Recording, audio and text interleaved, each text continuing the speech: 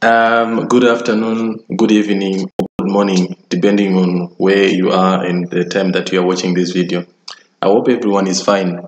Now, the objective of this video is to help execute a stochastic frontier model using cross-sectional data. And by cross-sectional data, we simply mean that data that has been collected across cross-sectional elements at one period in time. So typically, this is what a stochastic frontier model looks like. So you have yi being the logarithm of your output, your alpha being the constant, your x being a vector of explanatory variables, your b being the vector of what we call technology parameters. These are simply coefficients, but they enter into what we call a technology regression. So the b that you see there, these are coefficients that tell us how each variable in x affect the production frontier. And then plus the error term, which is composite in the sense that it comprises two elements. Vi is the normal disturbance term, which we all know that it captures random shocks and is supposed to be homoscedastic. And negative ui is here the technical inefficiency score, which is one-sided, and it follows the distribution f. Okay, so because it's cross-sectional data, I have observations from 1 running up to 1288. So I'm gonna be using a data set for illustration purposes, which is effectively this one. Is this one. But I think I'm gonna use from column D up to column H just for illustration purposes. Okay, so what I did was I copied this data set. As you can see, it runs up to 1288. Here, 1288.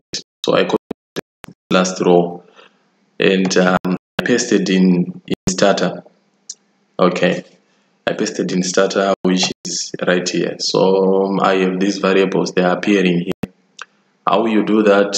You simply copy from Excel, you come here, click here. Apologies, I don't know what is happening with my laptop. It's a bit slow, but I think it'll be okay.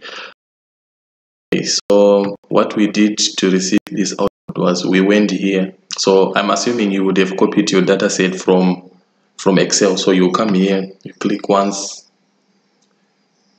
When you click once, this page will be empty. So you come at the right corner, on the top left corner, you right click and then you paste. But I'm not going to do that because I've already done that. As you can see, these are my variables. So now I'm going to make an assumption that I'm a typical researcher who wants to achieve two objectives. One is to measure the level of technical efficiency, maybe among farmers. And the second objective is to determine how the experience of each farmer affects the levels of efficiency. So I'm going to assume that this is the experience variable. Okay, I'm going to assume that this is for illustration purposes. So I have output, which is my dependent variable, labor and capital. So these are my inputs. Okay, so these are the inputs with which farmers have control over.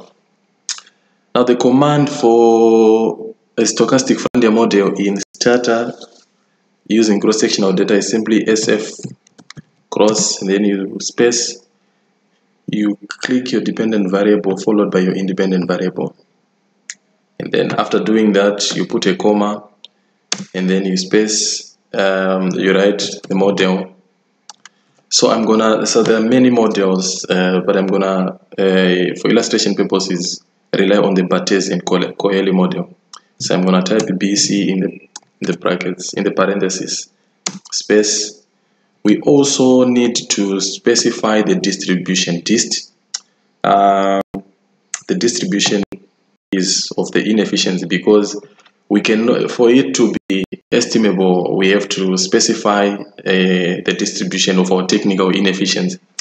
Now, there are several distributions. You can try the half normal, we have the truncated normal, we have the exponential, and so forth. So I'm gonna start with what we call the truncated normal. And by the way, it is only the truncated normal that will allow you to estimate both the Frontier model together with the technical inefficiency effects, which is the one-step approach. Remember, when you are doing this, you can either do it using a one-step approach or a two-step approach. A two-step approach is where you regress your Frontier model first and you generate your level of technical inefficiency. And then in the second stage, you regress some of the factors that you think have a relevant effect on technical efficiency or technical inefficiency. But as we know that the two-step approach has a bias and it's inconsistent, so I'll rely on the truncated normal distribution, which allows me to estimate using the one-step approach. Okay, so I'm going to specify here Tn for truncated normal distribution. And orientation, remember technical efficiency can be input oriented or output, so I'm going to focus on output oriented technical efficiency. And then I'll space E mean. Now these are the factors that affect the level of technical efficiency. So here I'm going to click experience. So I'm sort of trying to determine how experience affects these farmers' technical efficiency or technical inefficiency. So once I do this, you click enter. And then it will take some time because the starter uses the maximum likelihood technique, which goes through several iterations until it finds a solution.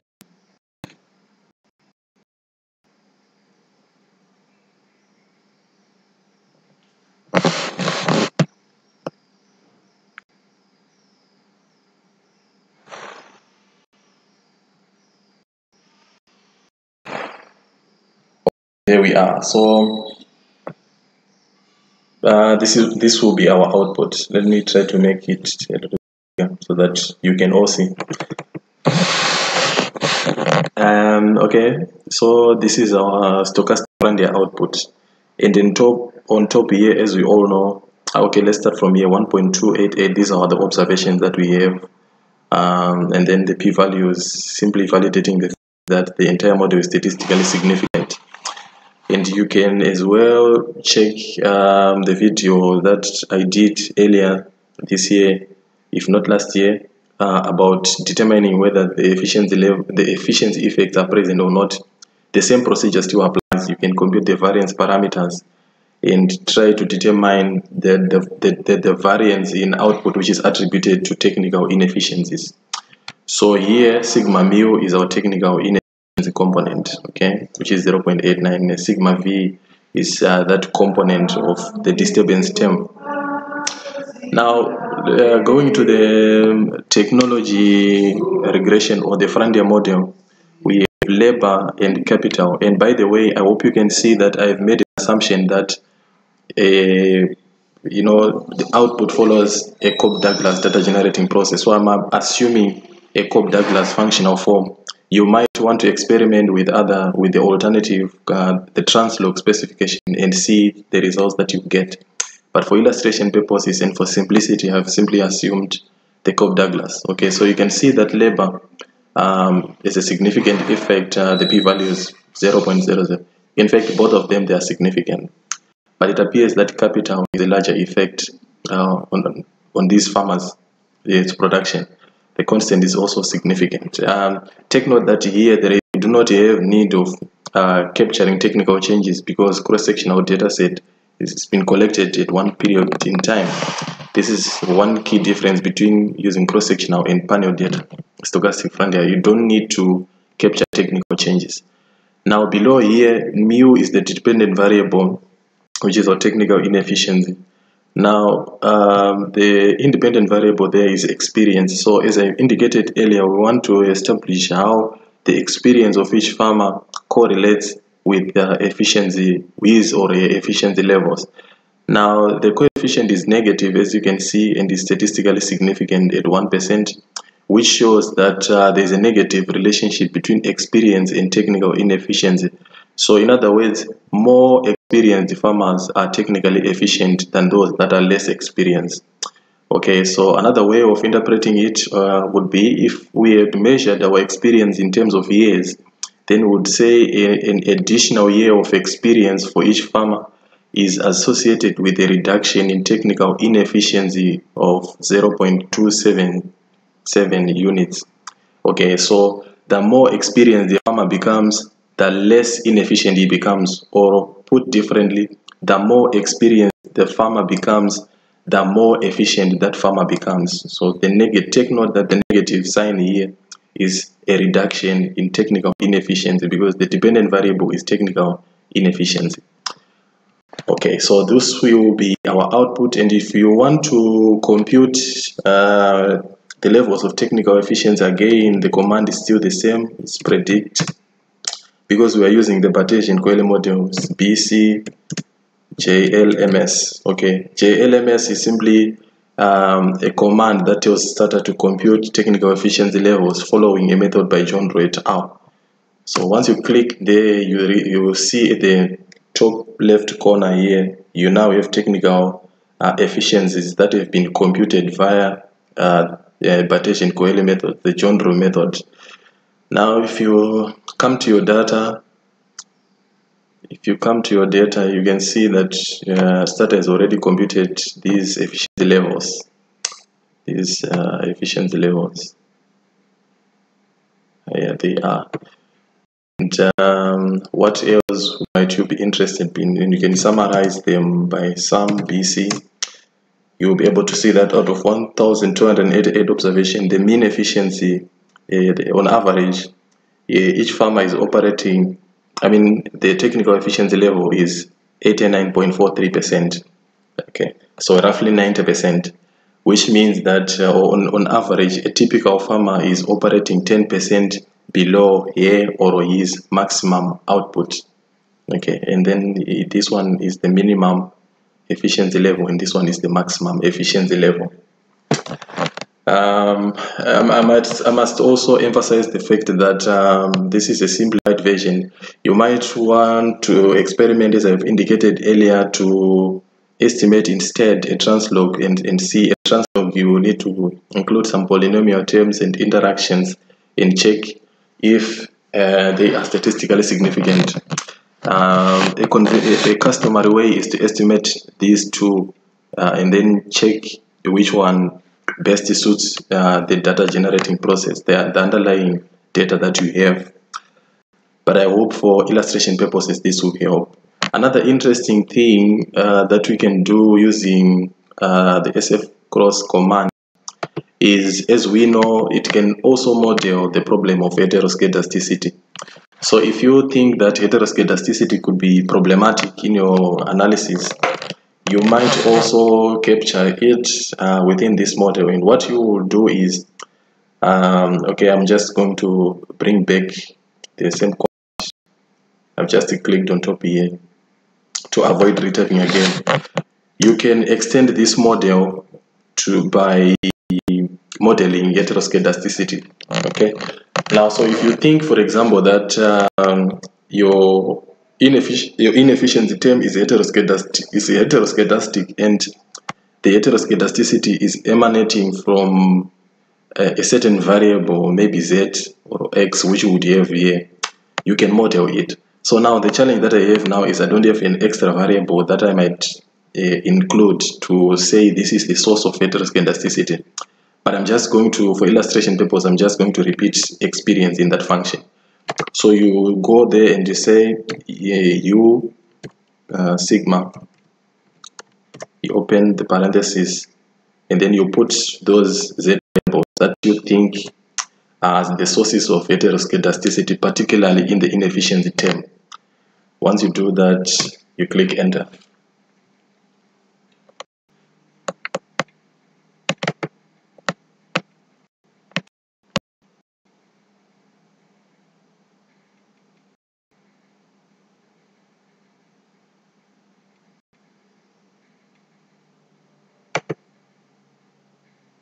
So there is your output. So you see what has been added here is variable experience under the U sigma model. So you are saying you are actually saying the variance of your inefficiency term is explained by experience. This could be 4 or 5 other variables that you think are the main sources of heteroscedasticity in a stochastic Frontier model. You might think that heteroscedasticity is also coming from the disturbance term. Okay, sorry, this was, okay, yeah, the disturbance term is here, V sigma. You might also think that heteroscedasticity is also coming from the disturbance term and not the inefficiency, or both. In that case, you would need to add again by saying V sigma, so that you can determine how these variables affect as well the variance of your disturbance term. Click enter.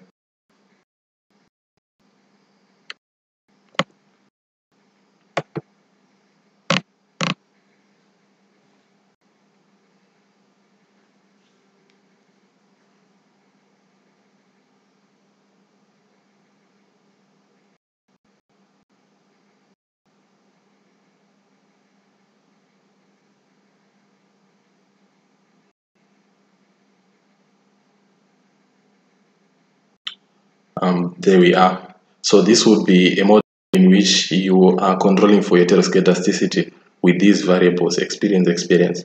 Remember, as I said earlier, that you would need certain variables to include here. They might not necessarily be the same as those that are in the technical inefficiency function.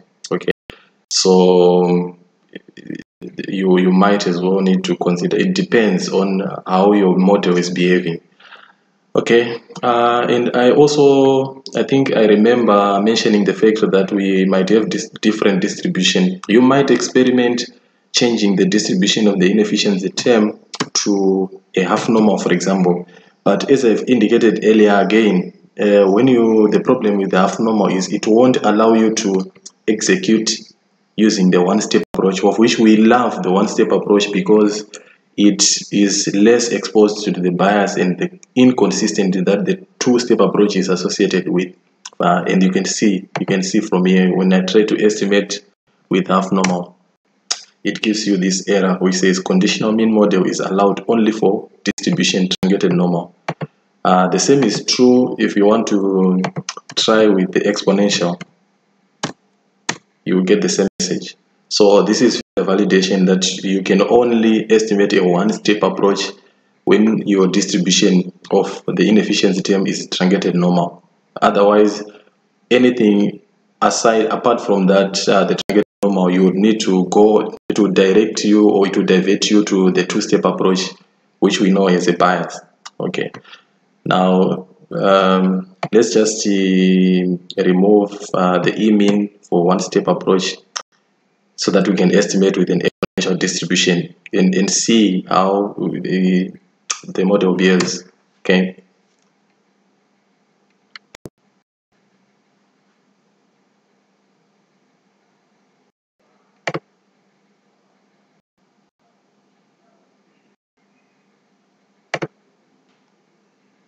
So this would be our stochastic Frontier model with the exponential, assumption, and with half normal, we just change here HN. I hope you can see that the variance of the inefficiency is no longer significant.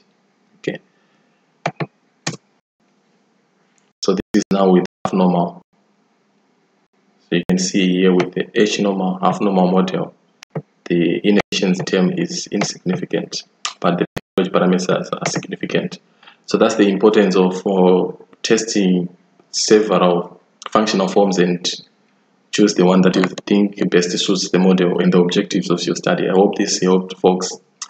You can type in a comment with what you would need more clarity, or what you might need me to include in the next video. Thank you.